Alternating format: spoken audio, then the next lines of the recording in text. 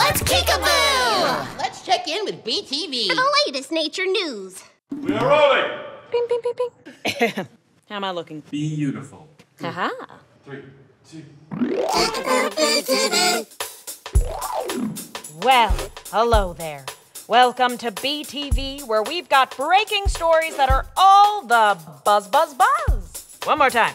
Buzz, buzz, buzz! Today in Nature News, bees and other pollinators are continuing to help the earth by pollinating flowering plants. They fly from flower to flower, spreading pollen all around, sipping nectar, and helping to grow fruits and vegetables. You're welcome!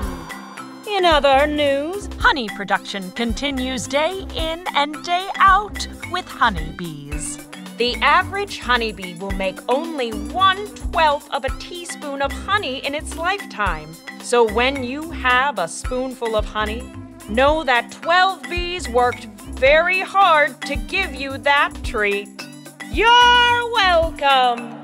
In other nature news, one of our top bumblebee pollinators had become very, very tired and unable to fly, but was saved by a local preschooler. The young superhero provided a small cap of sugar water to the bumblebee, who then quickly recovered. This has been Beatrice Bee with Nature News. You're welcome. Where's my coffee?